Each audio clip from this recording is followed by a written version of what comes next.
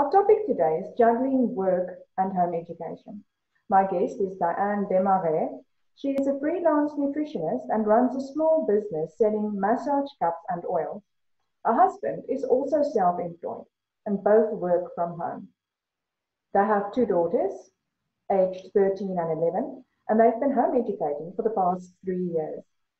Diane, why did you decide to home educate your children? Well, it's been at the back of my mind for a long, long time. I love teaching, so I don't know, maybe it's because of that. So both my kids went to primary school, and when my eldest was doing her last year at primary school, that's when I really decided to go for it, because first of all, she had some social issues. I could see her being a bit stressed. I knew it was a bit from her friends being a bit nasty. I could see her battling as well a bit with studies. It's not that it was a major thing, but she was very tired, didn't want to work really. And the other one, Chloe, was also very tired. They had very long days because we live a bit far from school. So they would leave at 7, come back at 4, 4:30, have 1 hour or 2 hours of homework. And I didn't see them really enjoying it. It was like force feeding. So I really wanted them to have energy to enjoy learning and to do other things like baking and gardening and sewing. And I really wanted my kids to learn other things besides have their nose in the book all the time. And I really wanted to strengthen their self-image, their self-esteem. And I also wanted to come out of the system. I felt we were stuck in a system, and I really wanted to try that freedom of timetable and strengthen their levels as well. I really thought that if I could teach them one-to-one, it would really help them have a stronger basis, stronger skills to go back to school eventually when they would want to, if they would want to. How does your home setup work? Do you have a dedicated school space or a dedicated office space? Well, at first we didn't. When my husband and I were working from home, it was just working from the bedroom and the dining room table and the kitchen counter. So it was a bit of a mess. There were files everywhere. And when we decided to homeschool, I said we really need like a space to have all the books and the files and have a really working space, a real working space. So we decided to build on top of our garage a little room, which is very nice because there's nice fresh air coming in and the trees all around. So we did that just for the homeschooling. So now all our desks are there. There's 4 desks in the room, but there's a lot of shelves, a lot of books everywhere. And the girls managed to have their, as you can see at the back of me there, their little blackboard, their little pin board as well. So we've been working with that in that space for 2 years. But this year the girls wanted to have their bedroom as a working space. So they have a desk in the room and that's where they work now. And I thought I'm not going to force them to be in a specific space.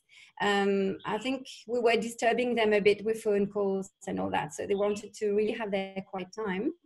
And it works quite well. We started our year about a month ago. And they're now very autonomous, so they can be self-disciplined. I don't need to look at them all the time as I maybe had to when we first started. So it's easier now to perhaps close the door and then separate work from home education. How do you balance the two responsibilities?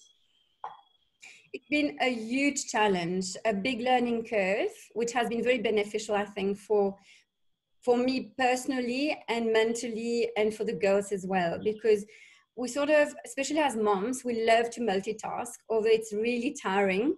So I used to really multitask. I used to set them up on an exercise or a lesson and then go back to my computer. And very soon I was feeling very dizzy and tired and sometimes frustrated because obviously you get interrupted. The girls need you, they don't understand something. So I decided very quickly to stop doing that and to really focus on their work. For me, it's like a morning job, my homeschooling. And I only work in the afternoon once they're finished, unless they're busy doing a little, like a little test, which I have to send back to the school. then I know that they have to work by themselves for an hour. And then I tend to something very easy, very soft, nothing hectic. So I just get a bit forward with my admin. Otherwise, it's just them and only them. They close their doors, but I'm in between the two bedrooms all day from 8:30 to 2:30, checking on them, seeing if they need me. And it really feels better that way. And when they finish at 2:30, 2:30 in the afternoon, that's when I really start working. I sometimes catch up maybe during lunchtime if I have something important to send, or early morning, I wake up a bit earlier, or after they've gone to bed in the evening, that's when I catch up as well. But otherwise, yes, now I really separate both. I didn't ask you to prepare for this question, but I want to know, how involved is your husband? Does he also have to juggle, or is he does he enjoy a little bit more freedom?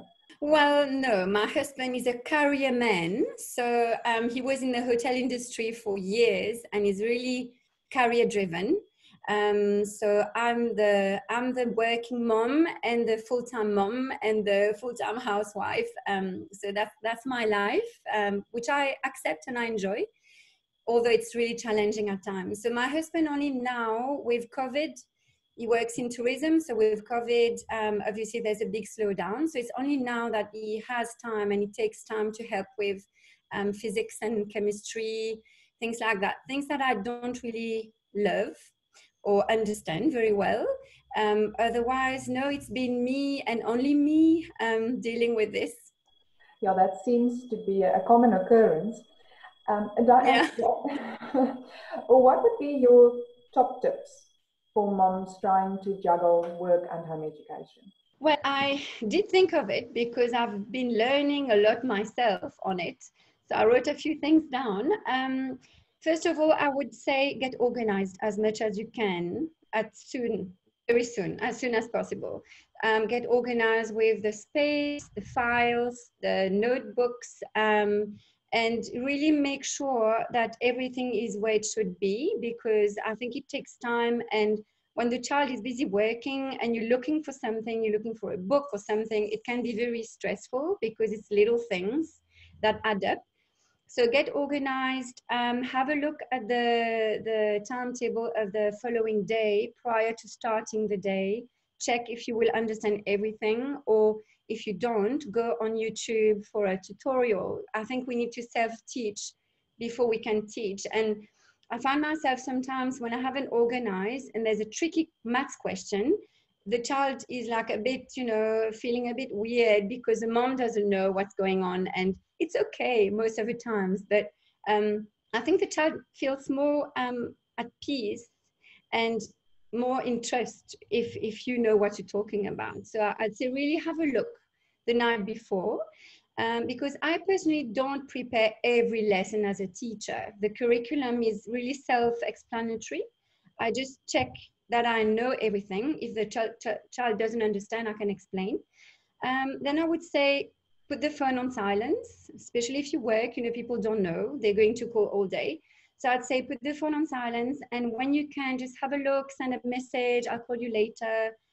Or maybe if you have a voice message or something like that, to get back to the course in the afternoon. Because it's really annoying when the phone rings and the child is trying to focus and you're explaining something and you get disturbed and you want to attend both at the same time. Also keep a routine in place for sleep time, meal time, wake up time, and school finish time, if I can say it like that. For me, I will stop at 3 o'clock maximum. If the girls aren't finished, I'll say, don't worry, we'll do it tomorrow, because otherwise everyone gets frustrated and tired, and I need to start working at 3. Otherwise, there's no time for my sports, there's no time to cook meals, and so on. Also keep your diary handy. There's things that when you have your own business that come up, and you want to write it down so you can attend to later. So you can forget things and it can become frustrated. So if I always have my diary downstairs with me when in between the 2 bedrooms. So when I think of something, I say, sorry, just give me 1 second, and I write it down and go back to the child afterwards. I'd say also sure that the children revise every afternoon. I think that 1 hour revision every afternoon enables the child to really remember and memorize the important things, because it takes a long time on the mom and the child to get the child to talk about a lesson that it doesn't remember, even if it's poetry. So I'd say during the homeschooling hours, we do exercising, we explain the lessons and everything, but everything like history, geography, poetry again, or vocab, whatever, another language, I'd say keep it for the afternoon. And then in the afternoon, they can quickly recite to the mom while we are cooking dinner, for example. So it needs to be a relaxed time. Also, something I've learned, accept that we can't do everything at once. And maybe we can push delays for the clients to attend later. Maybe we can just, make adjustments, delegate, etc. So we don't squeeze ourselves in time and put pressure on ourselves. Also, I find that sticking to weekends and school holidays is both important for the kids and for the working mom. It's a break for the working mom. And number two, it's very important for the kids to see their friends during holiday times, and it keeps them happy and not, miserable because they're just by themselves all the time. I found also that doing some oral work, rather than getting the child to write everything down, worked a lot for the kids' motivation. It's a lot of sharing, it's oral exercising as well. All the writing is very important, but I try to balance both. When they just write the whole day, they get very tired and they get despondent and they don't want to work that long. So I think oral work is very good as well, and it keeps your finishing time on time. And that's it. I think prioritize your life as well. We can't work, homeschool, and do social work and voluntary work and, all these things. I think we need to prioritize. I've learned that it's a huge responsibility to homeschool children. It's a relaxed atmosphere, but it's a lot of responsibilities. It's a big thing we're doing. It's a big job. So it's a few years of our lives that we need to have the children centered in our life. I just had a thought that I also think your kids are learning such important life skills by seeing how you balance work and family, and the fact that they can be involved in your business. I think that's a great benefit. It is. I also wanted to set up a self-sufficient farm. We have a piece of land on the mountains, and that was one of my projects. And I wanted them to be involved in it because to me, it's the future.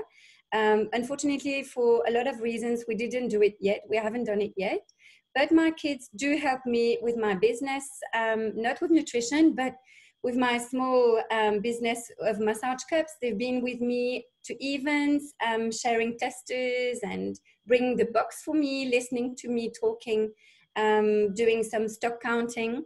But also, now they have time for baking, for gardening, and they're actually sewing with my mom and doing some knitting as well. So I think it's great because they're learning a lot of skills and they're touching a bit on everything. So that they're also self-teaching piano and ukulele from YouTube. And I think it's great because they've learned to be autonomous, to self-teach, to touch a bit at everything. And to me, it's so important that they actually know what they like and what they want to be later. And it was one of the things actually that motivated my choice. Diane, thank you very much for your time. And it was a lovely discussion. And I wish you all the best with your business and your future ventures.